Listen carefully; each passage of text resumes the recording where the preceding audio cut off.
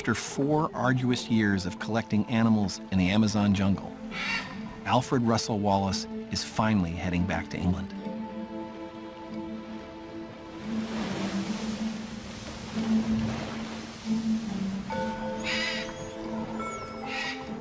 Sailing with him are the rewards of a long journey. Thousands of specimens he will sell to museums and collectors.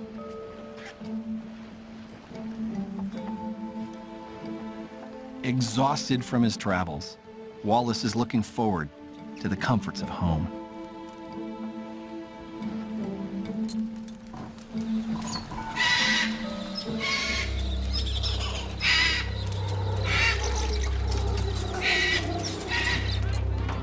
I'm afraid the ship's on fire.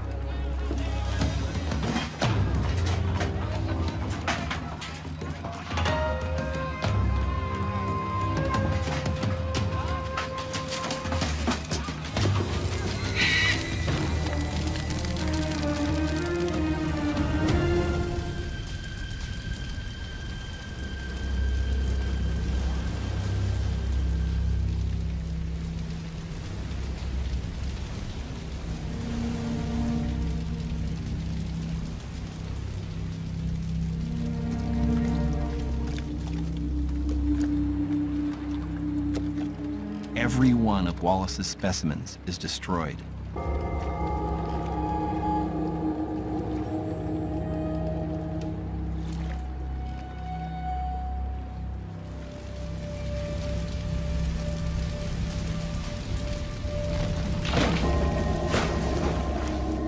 His hard-earned records of which animals live where in South America are also lost.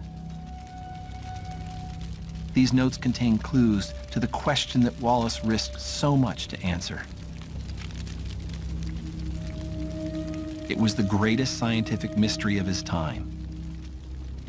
Where do species come from? But now Wallace's thoughts must turn to a more urgent concern: survival. His hands are burned raw from sliding down a rope. His lifeboat is leaking badly. The castaways have little food or water and are 700 miles from the nearest shore. Wallace vows that if he survives, he will never sail again.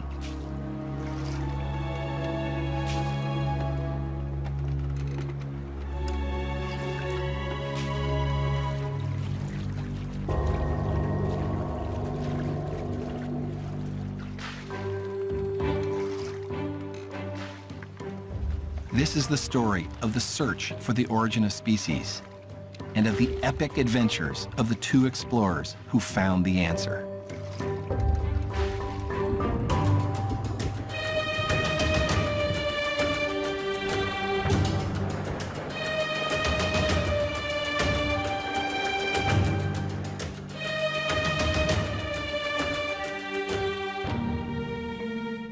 Alfred Wallace might have avoided his predicament had someone else not been keeping a secret.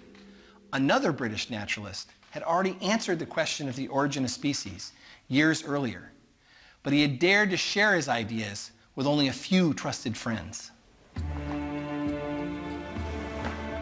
Charles Darwin set sail on his own voyage 20 years before Wallace's shipwreck.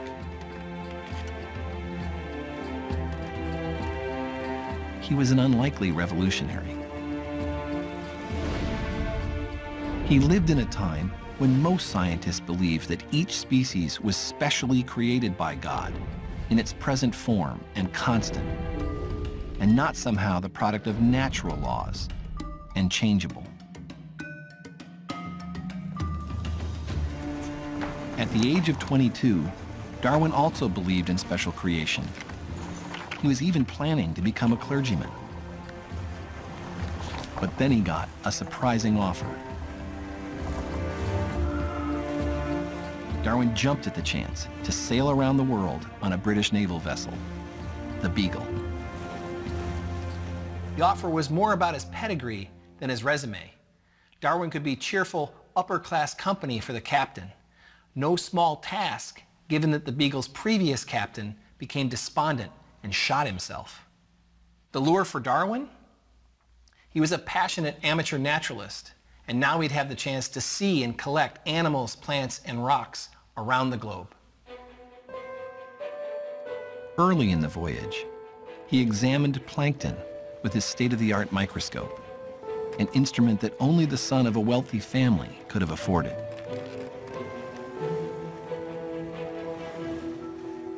Darwin was perplexed.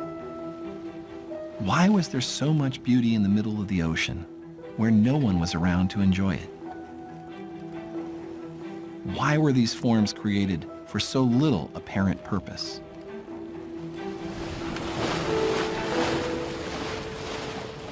But for every moment of joy or discovery, Darwin experienced 100 of suffering. He was often seasick. Not merely queasy, but desperately, violently ill. His adventure came at a high price.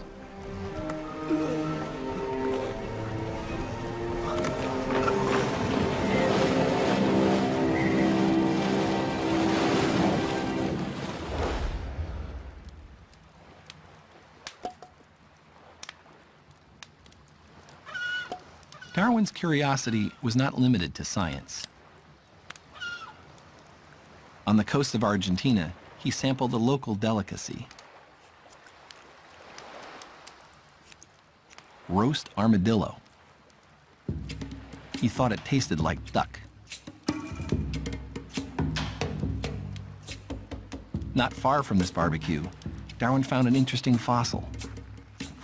It was a small piece of an extinct creature called Glyptodon. It was part of its protective covering. Darwin had seen a similar bony shell on the armadillo he had just eaten. But this fossil came from a giant. The animal he discovered would have been dinner for 1,000. Darwin found several more fossils nearby, including ground sloths like this one. They were all enormous compared to living species. Darwin would ponder the geological relationship between the extinct and the living. Darwin didn't yet understand why fossils of extinct animals turn up where similar animals live today.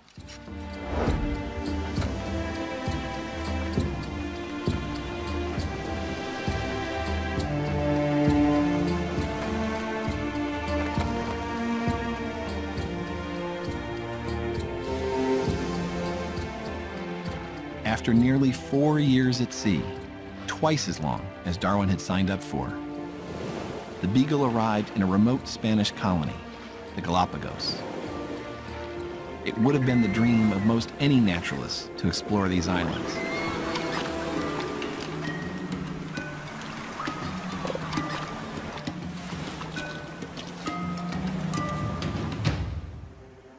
But when Darwin arrived, he was more exhausted than excited.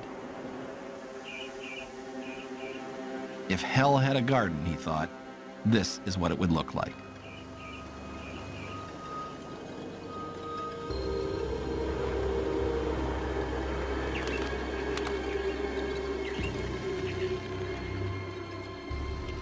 The black volcanic rocks felt as if they'd been baked in an oven. The plants stank. He didn't see a single beautiful flower. The Darwin that arrived here was not the great theorist that we know today. He was a 26-year-old collector, collecting really almost at random any kind of plants, any kind of animals, any kind of rocks. He didn't even know the meaning of what he was collecting until much later.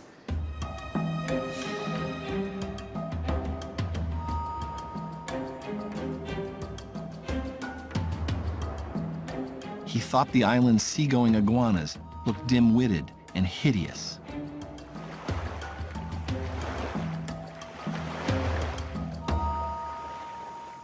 But he did like a different Galapagos reptile, the tortoises.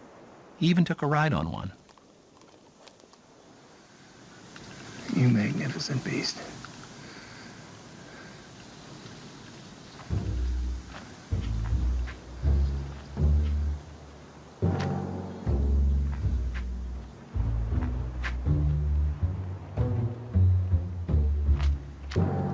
When Darwin was here in the Galapagos, he was given an important clue. The Spaniards told him that they could tell which island a tortoise came from just from the shape of its shell. Why would tortoises on nearby islands look so different from one another?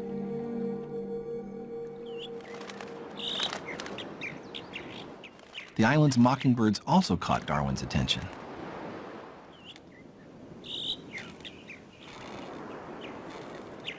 He focused on their subtle differences.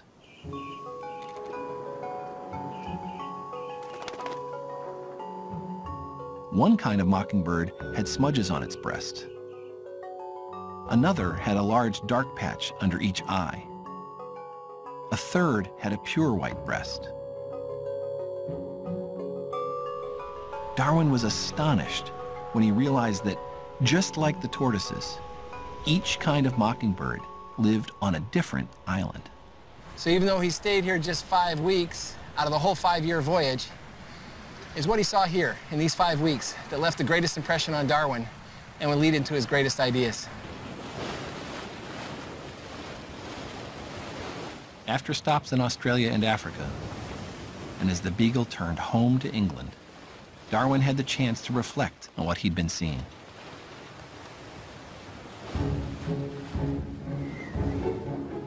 In his cabin, Darwin puzzled over the Galapagos animals.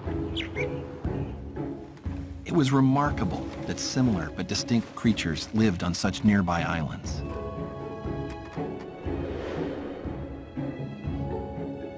What would explain this fact? According to special creation, God made a different species for each island. But another possibility occurred to Darwin. Perhaps one species might have come from the mainland and then changed in different ways on different islands. The Galapagos animals were raising a radical idea. Species might change.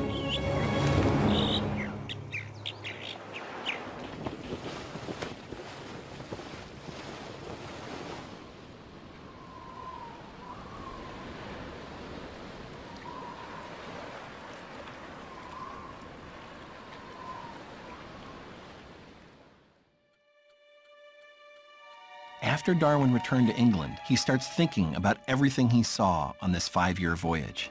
And he's thinking back to the geology, the fossils, the animals that he'd seen. And he's in this process he calls mental rioting, just letting every thought stream to him until finally he has his big idea. Rioting was the right word.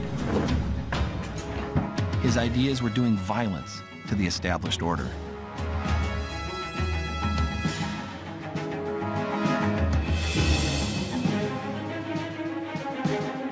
The best explanation for what Darwin saw in the Galapagos was that species changed into new species.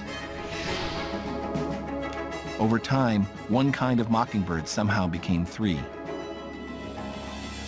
Tortoises multiplied into different forms.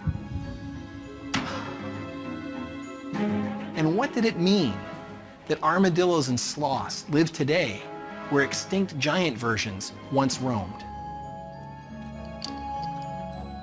Maybe, Darwin thought, today's species are descended from older, extinct types. If so, then all species are connected to one another in a family tree.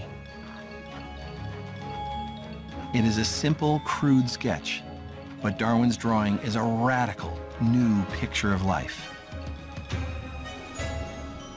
Any species can give rise to new and slightly different species.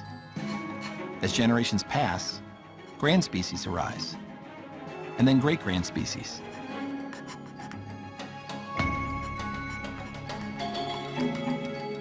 Darwin's bold idea was that species come from other species just as naturally as children come from parents. There was a word for this kind of thinking: heresy. So the origin of species was natural, not divine. It was a revolutionary idea that overthrew special creation. It ran against church teachings and what most Europeans believed, including most scientists. Still a young man, Darwin couldn't reveal his great idea. He would be attacked and ruined.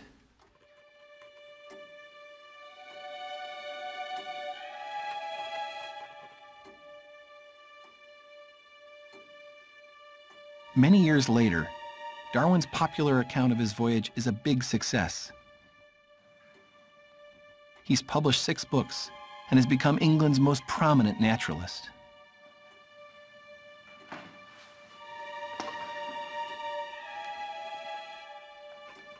But he is still keeping his biggest idea secret.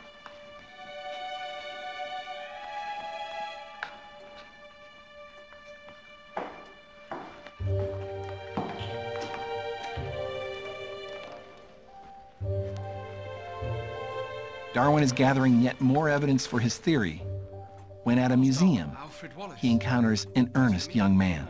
I've read your work, Voyage of the Beagle. It is excellent and inspiring. Thank you very much. Wallace had survived his ordeal at sea. To do some research. After 10 miserable days in a lifeboat, he had been rescued by a passing ship. Both to my notes before I leave. Wallace and Darwin are meeting for the first time. The 2 explorers share a great passion for nature, but they are in very different situations. I'm headed to the Malay archipelago to do some research. Oh, excellent. Wallace is single. He has to collect for a living, and he has yet to make his mark. Yeah, so now I've never been there. Are you collecting? What? Yes, Darwin is married and has a family. He is financially well off and has a scientific reputation to protect. Wallace is as open as Darwin is secretive about his interest in the origin of species. Little does Darwin know that this young man will soon force his hand. I could send you back some specimens if you'd like. Oh, very much so, yes. Thank you. But please, no barnacles. I've just finished a work on barnacles that... And Wallace doesn't have a clue that Darwin has already scooped him. Have you written anything yourself? Believing that the question of the origin of species is still wide open, and despite having nearly lost his life at sea, Wallace sets out on a new voyage. He travels to the region between the Pacific and Indian Oceans, the Malay archipelago. For the next 8 years, he will collect and study animals as he hops from island to island in a 14,000-mile journey.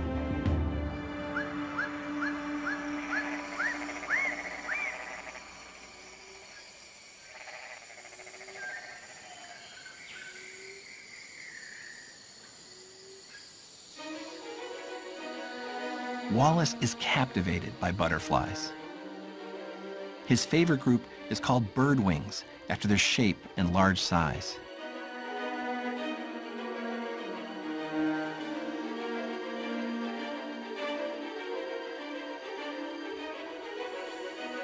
They command a high price for their striking colors.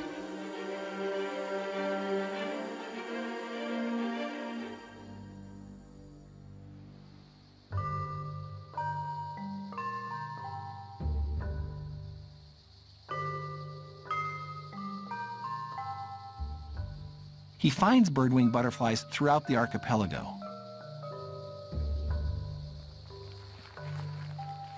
He identifies new species, some that are slightly different from those on nearby islands.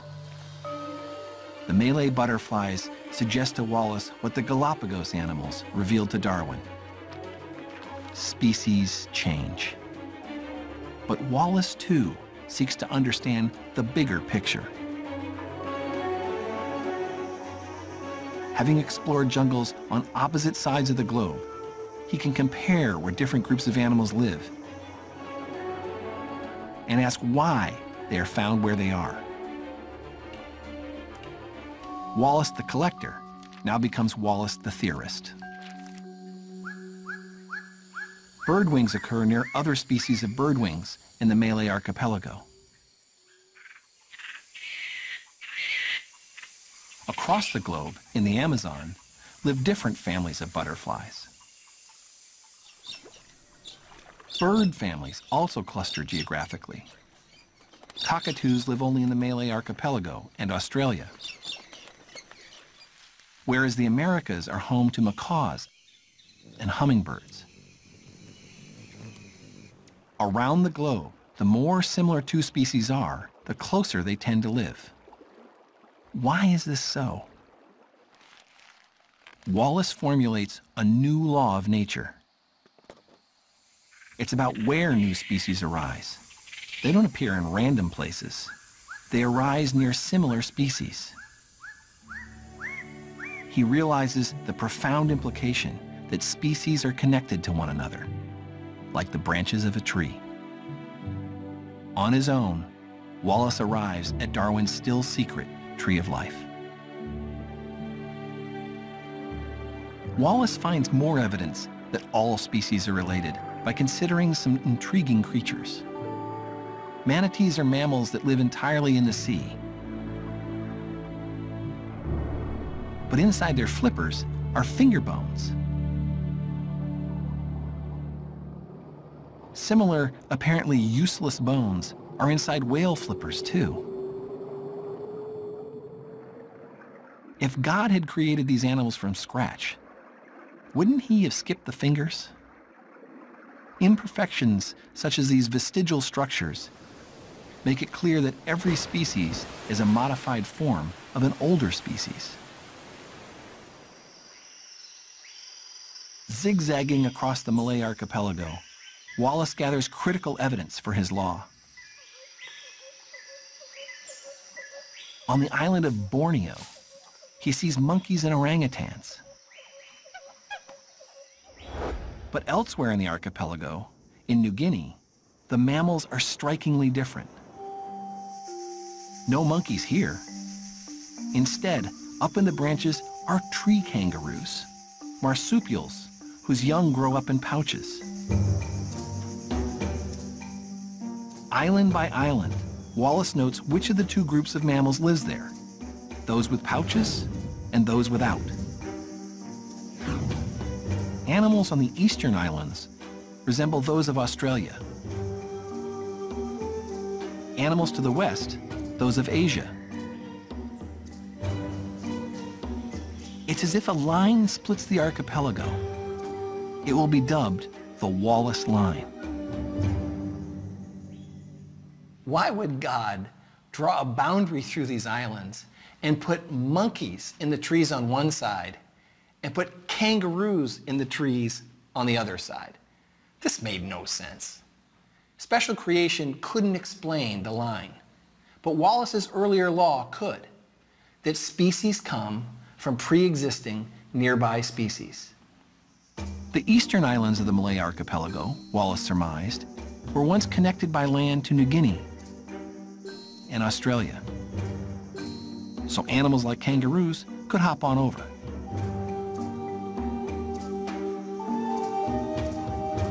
The western islands were never connected to the eastern ones, but they were connected to Asia. So the west had different mammals, ones with placentas instead of pouches. It's the history of the planet, not special creation, that explains the distribution of species.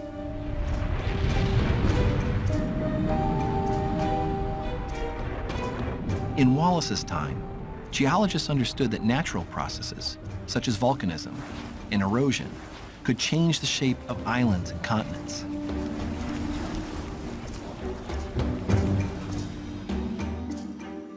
But what about species?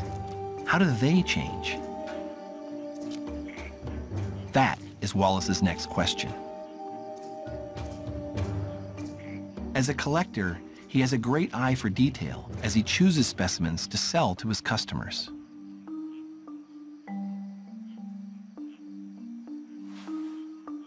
He knows that among all living things, from butterflies to snails, individuals within a given species usually vary in small ways.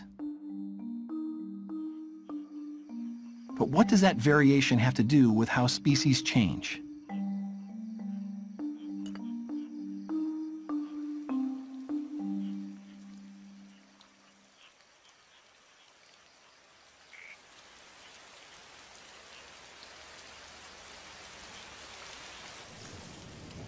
The answer comes to Wallace during a high fever. he must have been thinking about the very real chance that he would die.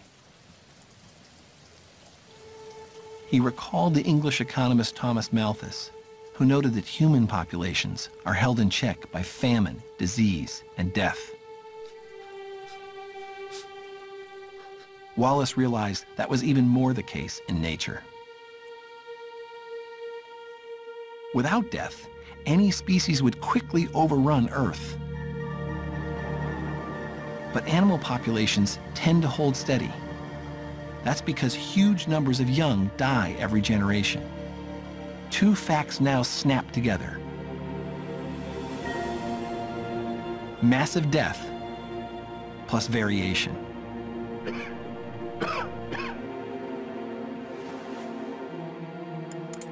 Wallace now sees how species could change.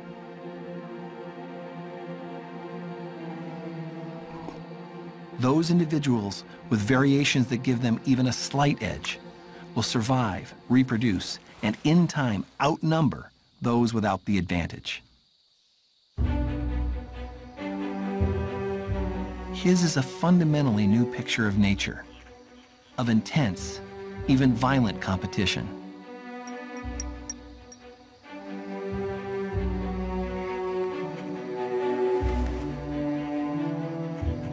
Wallace thinks he might have an important new idea, but he wants a second opinion before publishing.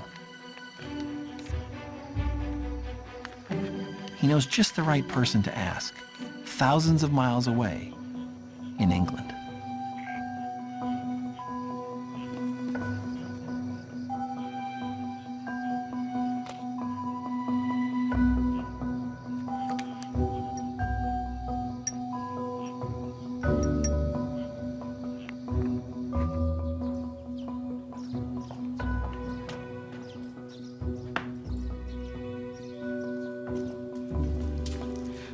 Excuse me, sir. This just came for you. Ah, yes. Thank you. One sec.